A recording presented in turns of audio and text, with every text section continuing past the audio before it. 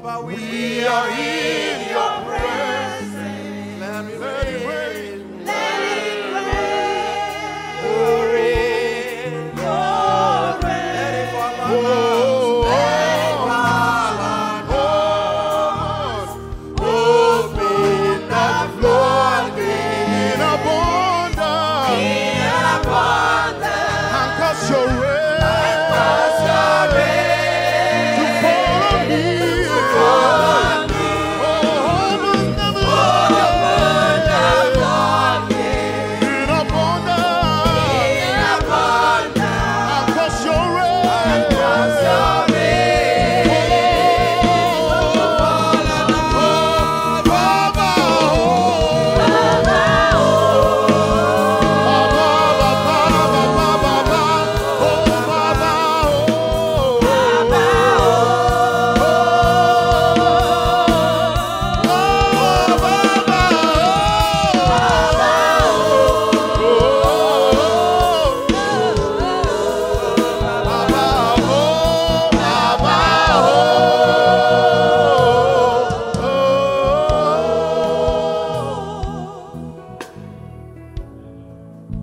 Eternal God,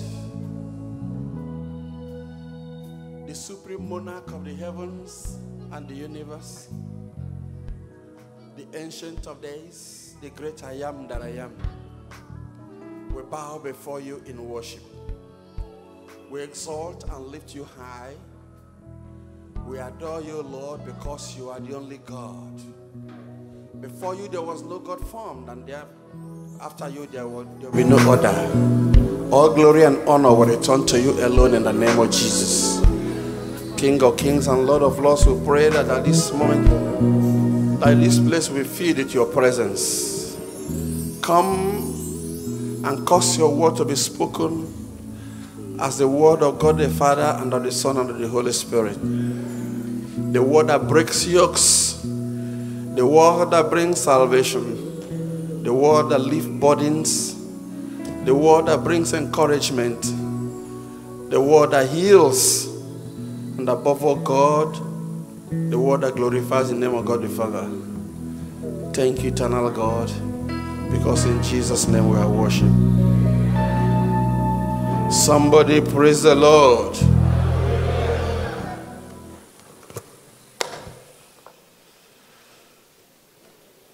Today we are continuing in the theme of the year and of the month. Divine all-round sufficiency, taken from the book of 2 Corinthians chapter 9, verse 8. And the topic today is Audacity, the evidence of hope. Audacity, the evidence of hope. We are taking a text from the book of Deuteronomy chapter 2, verse 1 to 7. And then 2 Corinthians 9, 6 to 15.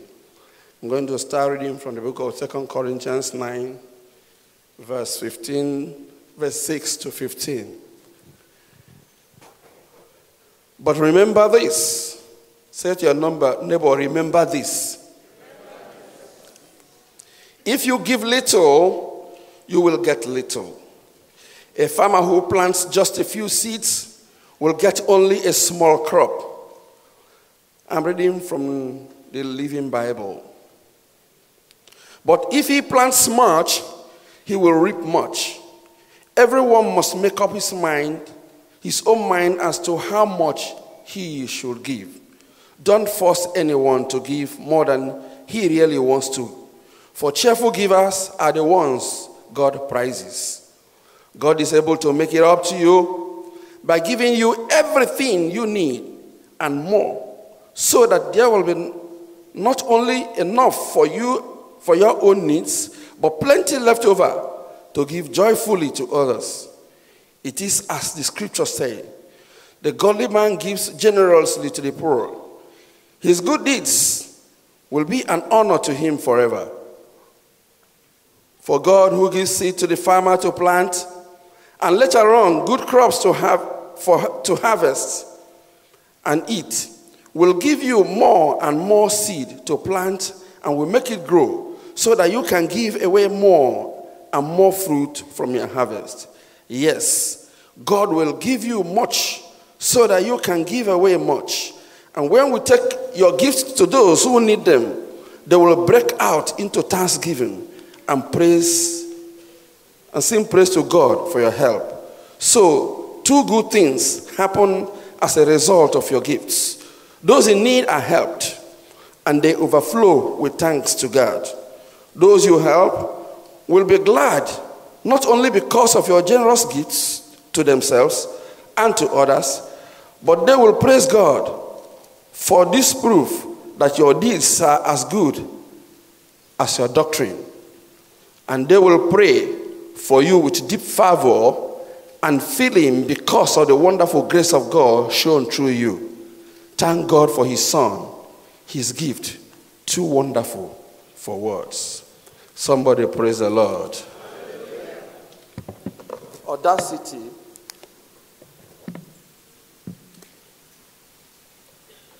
Audacity, the evidence of hope.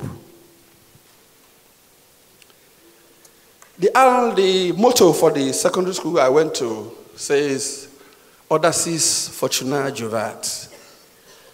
Audacis Fortuna Juvat. Fortune favors the audacious. Fortune favors the bold. Fortune favors the audacious. What does audacity mean? Unfettered courage. In secondary school those days, in fact, let me recognize my friend here, Joseph Odega. He was the senior prefect that handed over to me as a senior prefect. Joseph Odega, can we recognize you? You're welcome, Brother Odega. You're welcome.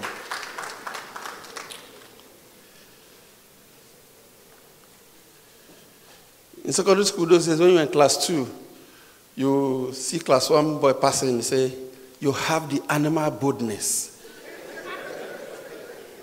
audacity to pass, need and there. So in raw terms, audacity is animal boldness.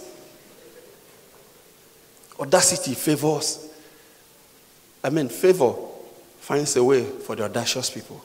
Praise the Lord, somebody. Audacity is the evidence of hope. And what is hope?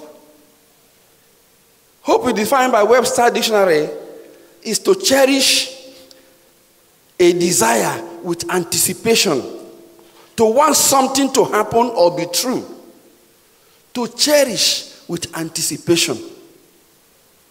In other words, hope is a desire with expectation. I try to draw an analogy between this and the definition of demand and effective demand in elementary economics. In elementary economics, you're told that if you come to a place, you want to buy something, you have some groceries, apples, and all that, and you say, I need this, I need that. The woman packs everything together, and after he says the price is 2,000 naira, I say I have only 200 naira.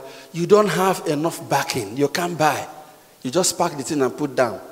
And God help you if it's a very nice woman, you say, sorry, you can't buy. But if it's not a very nice woman, you say, oh, loshi. So just come. The wahala, they say, point, you don't get money. Demand without a financial backing is just a wish, it's just a want. Effective demand is the one that has resource to back it. After pointing all those things, you just say 2,000 naira, you carry 2,000 and give her, maybe even put tip, 200 naira, say, babake. So hope is a desire with anticipation. I know that every rational person desires the theme of the year. The GO has declared that this is a year of all-round sufficient, divine all-round sufficiency. We want to be sufficient all around. But how many people are actually anticipating it with hope? Are desiring it with anticipation? You know, if there's an emergency somewhere there, a medical emergency, you will find out how Dr. Ali will outrun all of you here. There is this instinct, inbuilt instinct in doctors and medical personnel that when there's a medical emergency, you will be surprised at how they will fly down through the stairs. I had such a case when Dr. John that came from US. He was staying on the 3rd floor in the hotel. And there was one of our staff had an accident on the major road. And immediately he had it. He refused to use it. The lift was too slow for him. Those who took the lift were still coming down when he was already at the gate. And for that timely use of him, that guy would have died. And when they are running, they be running with anything they can pick as a first aid. Why? Because they have hope that they will meet the guy alive to be able to save him. But the person who does not have hope, he has an accident on my show, may God help. That is the difference. Praise the Lord, somebody. Today we'll be looking at Audacity, how Audacity drives and helps us to derive our hope from 3 standpoints. We're looking at Audacity of our thought, the audacity of our speech, and the audacity of our action. Audacity of our thought, audacity of our speech, and the audacity of our action. Audacity of our thought. Proverbs chapter 4 verse 23 says this: guide your heart above all else, for it determines the course of your life. New Living Translation. King James Version says, keep your heart with all diligence, for out of it are the issues of life. What is in your heart determines the course of your life. Everything in life starts from thought. Everything happens first spiritually before it happens physically. First of all, somebody imagined that, looked at a bird and said, look, bird is flying. He has a super highway that's unlimited. It's possible to create an artificial bird that can also do what the birds are doing. Even more, because it can carry loads and do a lot of things. It started from imagination. Praise the Lord, somebody. They say Walt Disney was one day sitting down, and one of his staff came around and was greeting him. He was not even answering, he was not hearing. And he had to touch him.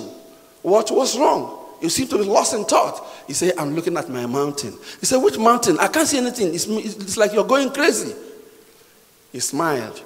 When they were opening the Disney World, the MC said, it's unfortunate that Walt Disney is not alive to see the mountains he was creating.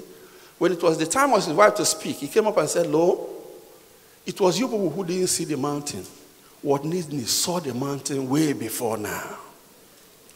He saw in his vision. He saw in his imagination. He saw in his thought.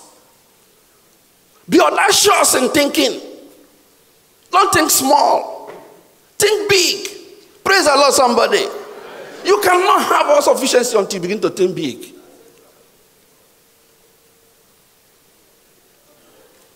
But thinking big doesn't mean you must start big. Think big, but learn to start small. Hello. This is what Paul says to us in the book of Philippians chapter 4 verse 8. He said, and now, brothers, as I close this letter, let me say this one more thing. Fix your thoughts on what is true, good, and right. Think about these things, the things that are pure and lovely, and dwell on fine good things in others. Think about all you can praise God for and be glad about. The Living Bible. Fix your thought on what is true, good, and right. What do you see? What do you see? Begin to see what is good. Begin to see what is pure. Begin to see what is right. The biggest problem I have with the youth these days is their unbelief. Unbelief in this country. I was in a conference yesterday where the main speaker, the keynote speaker was Aki Adesina, the former Minister of Agriculture. The now is the President or MD of African Development Bank. Somebody who is not just anybody. And he was talking about this country, about how much future. Yes, there are issues. We cannot undermine that. We cannot deny that. But the truth is, even in those issues, there are so much potentials. India wants to be here. China wants to be here. Everybody wants to be here. What are they looking for? Open your eyes. Open your mind. They're not coming for jamboree. They are coming to take something. Those things are first of all yours. Look, open your eyes, open your mind, and you see them. Hello, somebody. Praise the Lord. Begin to think of how this country will be good and when it's going to return. Yeah, we'll talk about there was a country. There can still be a country. You and I can make it happen. But we have to first of all begin to create the country of our dream in our mind. It must happen first in our thought. As long as you keep condemning and condemning and condemning, we're going to speech. We'll talk about that. Think about things that are pure and lovely and dwell on fine good things in others. Think about what is good for others. The Lord himself said to us that the best law, the whole law is about love. Love God with all your heart. Love your neighbor as yourself. The golden rule. Let's begin to love ourselves. Let's begin to love our neighbors as ourselves. Begin to think of what is good in others. Stop backbiting. So saying good things about, bad things about people. Gossiping. Let's focus on their good aspects. And if there's anything negative you want to do, discuss it with him. Praise the Lord. Think about all you can praise God for and be glad about. There's so much to praise God for. The fact that we are alive and healthy. Wake up in this morning, you can go to the toilet on your own without any aid. It's the beginning of it. You can stay here freely worshiping God Almighty, seeking his face. There can't be a better place to be. Praise the Lord. There's so much to thank God for. A living dog is always better than a dead lion. Irrespective of what challenges we are, we have hope because we're alive. Praise the Lord. These thoughts from our hearts determine the course of our lives.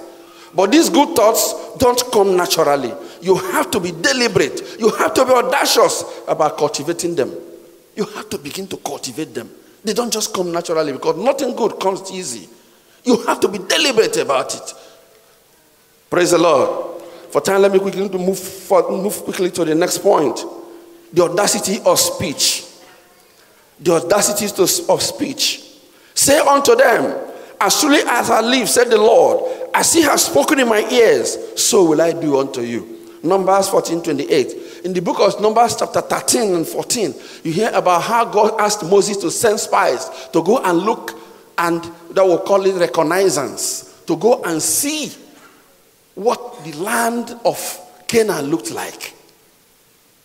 And when they got there, the 12 of them, they saw that in truth, the land flowed with milk and honey. They brought samples of the food, the fruits in that place. They were so great. But only 2 people were positive. The other 10 were saying, yes, in spite of all these things, we saw there, like in Nigeria, we're seeing oil, you see gold, you see human resources, you see population, strength and population, big market. The other people are seeing the market. We are not seeing the market. We're only seeing bad government. We're only seeing bad roads. In spite of these things, we saw the sons of Anak there, the Goliaths, the big giants. In our eyes, we are like grasshoppers like unto them, and so were we in their own eyes. Hey, Caleb and Joshua said, no, stop that. We are well able to go and take them on and wipe them out. God has given them all. They are like bread to us. These people said, no. The children of Israel started weeping, shouting, oh God, oh God, let's stone them. Began to say they want to stone the people. And God got angry and said to Moses, tell these people, as they have spoken in my ears, so will I do. What are you saying into the ears of God today? Hello. It's a year of all-round divine all-round sufficiency. And somebody will say, sufficiency in all these things. Look at this one. Listen only to bad news. Leave bad news alone. As you speak into the ears of God Almighty in the morning and in the evening, so will he what? Do.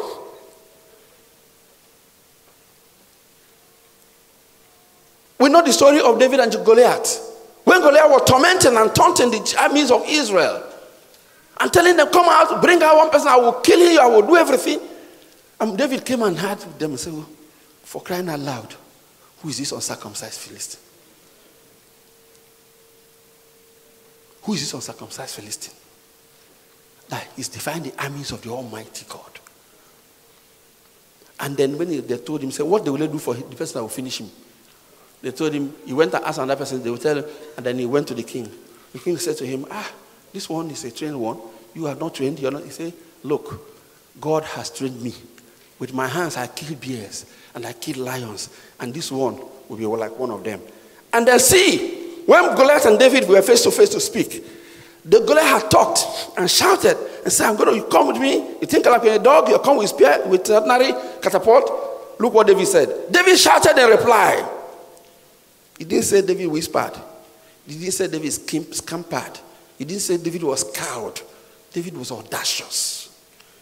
David shouted in reply, you come to me with sword and spear, but I come to you in the name of the Lord of armies of Israel, heaven and of Israel, the very God whom you defied. Today, the Lord will conquer you, and I will kill you and cut off your head, and then I will give the dead bodies of your men to the birds and wild animals. And the whole world will know that there is a God in Israel. And Israel will learn that the Lord does not depend on weapons to fulfill his plans. He works without regard to human means. He will give you to us. Praise the Lord, somebody. David shouted. What is that circumstance? Shout at it. Shout at that circumstance. Tell him in the name of God. And David, the beautiful thing here about that, you come to me with a sword and a spear, but I come to you in the name of the Lord of heavens and armies. David was strategic in speech. Presentation is very important. David did not come to Goliath and tell him, I kill lions, I can kill you. I kill bear, I can kill you. Say, I come to you in the name of the Lord God of heaven's armies. It wasn't David fighting anymore. Strategy. David presented, he detached himself and put God on the spot. In your circumstance, put God on the spot and see what God will do. Present the case in such a way that it is the name of God that will be glorified. And God will take over the battle. The only thing that moves God is when you begin to engage, anything wants to engage with God in the battle of supremacy, that thing is dead on arrival. Hello, somebody. David didn't present himself, he presented God. He said, it's not me. You're defying the God of the armies of heaven. He said, that God will kill you. Praise the Lord. I said, and the whole world will know that there's a God in Israel. And Israel will learn that the Lord does not depend on weapons. God does not depend on human resources to do what he wants to do. He said, I am the Almighty God. All-knowing, all-powerful, all-present. Is there anything too hard for me?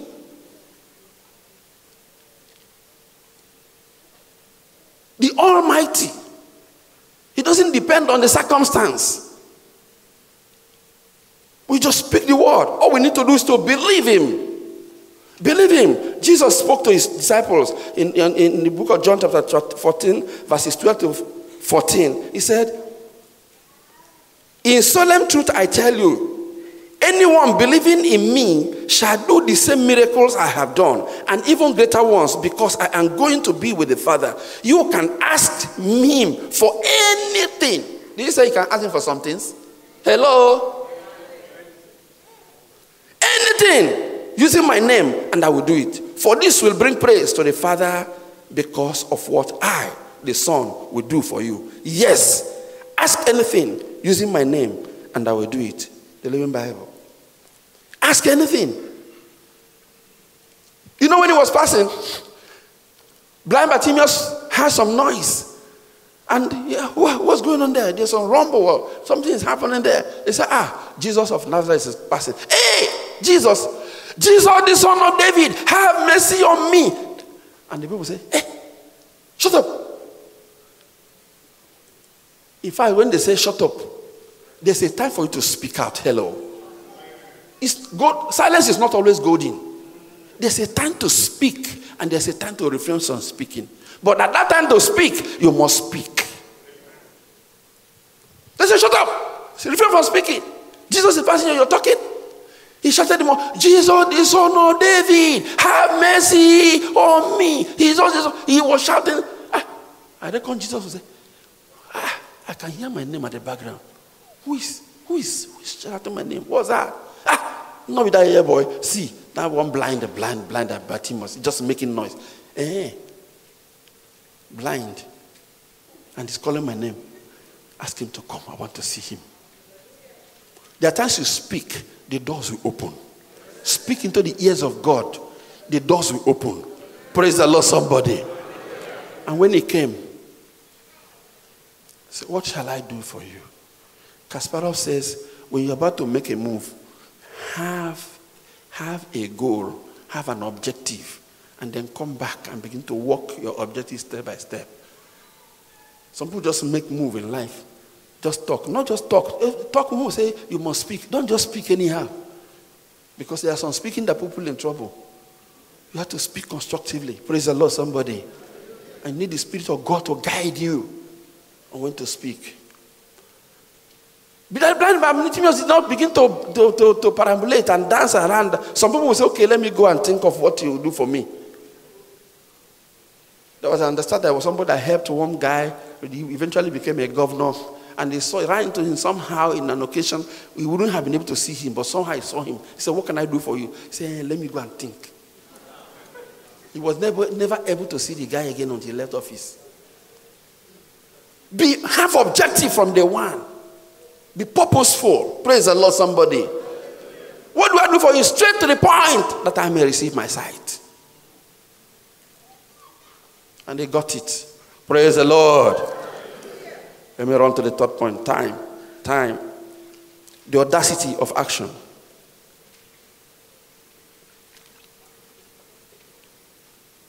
This is where the rubber meets the road. The audacity of action. For what doth it profit, my brethren, though a man say he hath faith and has no works, can faith save him? If a brother or sister be naked and destitute of daily food, and one of you say unto him, depart in peace, be warmed and filled, notwithstanding you give them not those things which are needful to the body, what doth it profit? Even so, faith, if it hath no works, is dead, being alone. Praise the Lord. There's a time to think, there's a time to speak, and there's a time to walk. There's a time to act. Bobby Fischer, the great chess master from America, said, I don't believe in psychology. I believe in good moves. Psychology is when you play gambit. You make a move thinking that the other person will not see it. You want to deceive. What if he sees it? You're dead. Don't play gambit with life. Don't be taking chances. That's what it means. Taking chances. You want to, because they say it's all year around sufficiency. You go and start playing, what is it, Niger Bet or all those pool. You want to become trillionaire overnight. No. Go and do the right thing that will surely take you there. Life is not a matter of chance. Praise God. Let's make the right moves.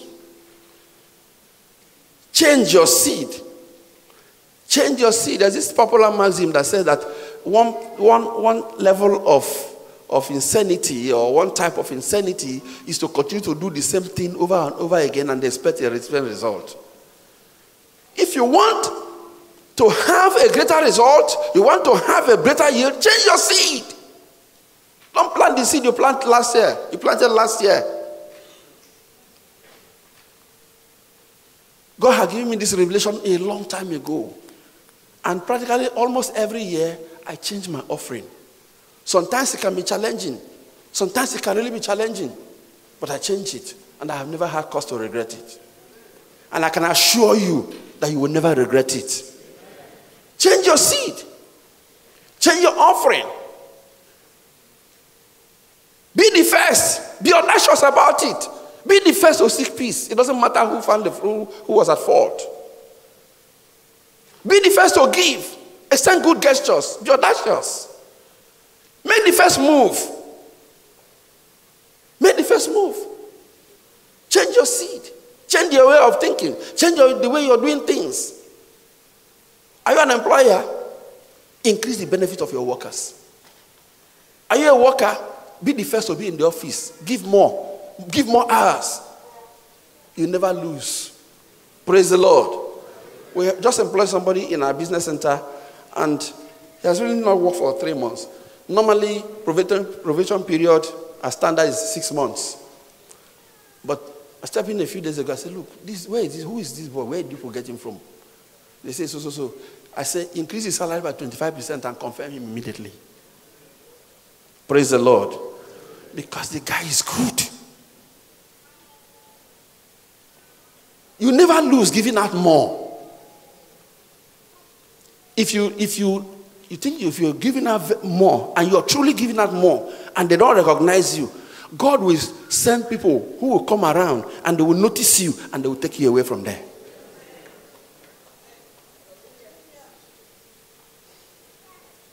The same thing, if you're an employer too and you're treating your people very well and some people are taking you for granted, good workers will be sent your way. And those one will just come and oust those other people. You never lose giving out more. Much more when you now sow in the field of God.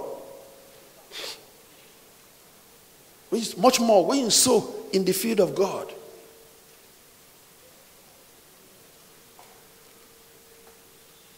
It's time to begin to give more for evangelism and mission. That is what is that's the heartbeat of God. That's what is the heart of God. That's what's at his heart. Mission and evangelism. Begin to sponsor it more.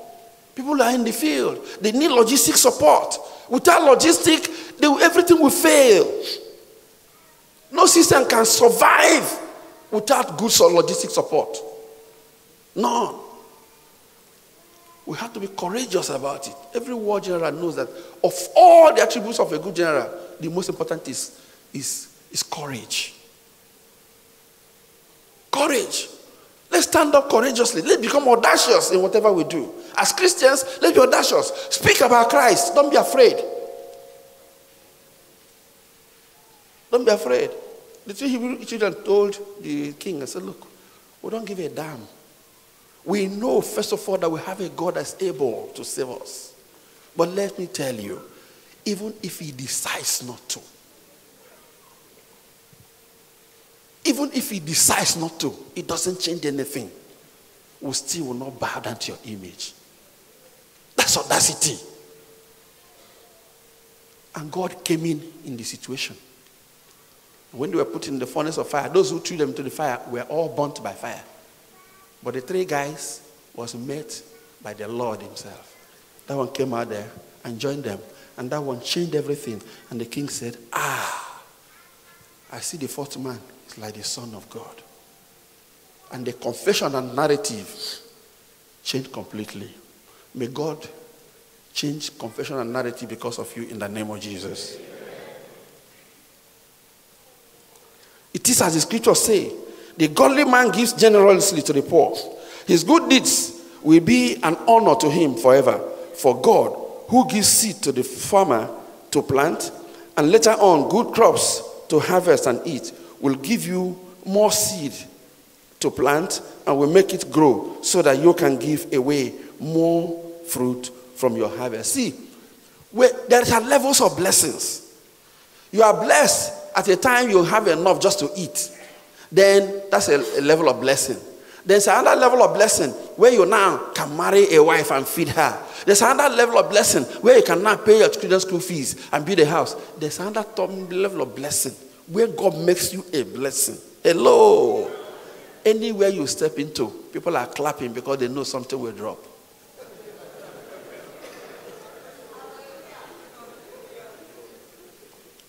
If there's an occasion and they want to do something in the village, they want to raise money, if you show up, the occasion has become successful because they know that you will pay the money. Hello, somebody. That's when God makes you a blessing. Somebody runs for you, a child, an orphan, a widow runs, and then you can meet the person's needs. That time, you are a blessing. You are not just blessed. You have become what? A blessing. And that's what God is recommending for us here.